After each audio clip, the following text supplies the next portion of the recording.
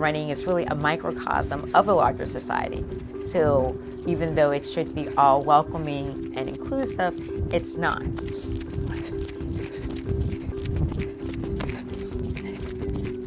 This year I'm running the Boston Marathon, first time ever.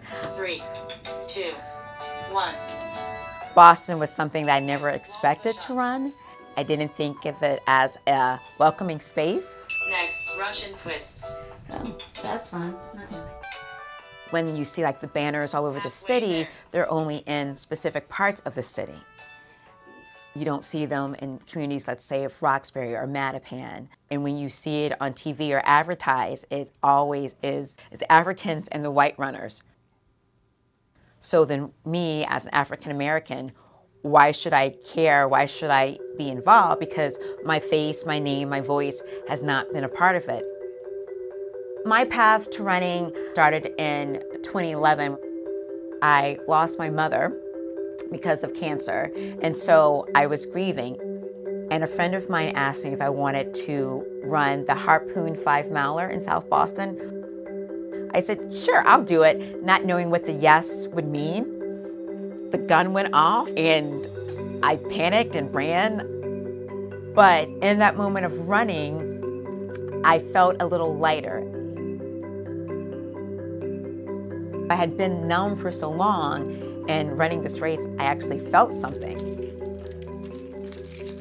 So I started to run in my neighborhood, and it was healing for me.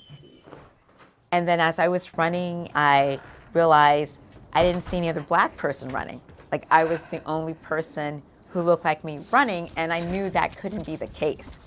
I knew there were other black women who ran, I just didn't know where they are. And the magazines and the media, there's this idea of a woman's runner's body, of how she'd be probably tall, thin, white. You don't see, like, I have curves, I have an afro, I have dreads, and I run. I've learned that there is this sub-community of black women who do run, who are invisible in this space. And my goal was to make us visible. So again, challenge the power structure, because they're educators. I'm a sociology professor at Selma State University. Inequality, that what we've been talking about, sociological imagination. So the academic in me was looking up like literature on black women running, and I found hardly anything. And so I thought, well, if I'm not finding any answers, then I need to do the research to find out. What are the experiences of black women who run? Why do black women run? How is that in relationship to running being such a white space? I would run more, and I actually did meet black women. And so that started me with this brilliant idea of running a half marathon in every state to collect data and information. I started this journey in 2015. 2022 will be the final 2 states on the continent, US, and then 2023 will be Hawaii. They all like just remind me of where I started and how far I have to go. Progress is slow, but progress is happening.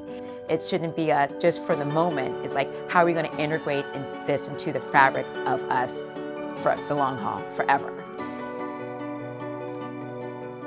Running the Boston Marathon, I feel like this will be I feel welcome and kind of belonging in the space.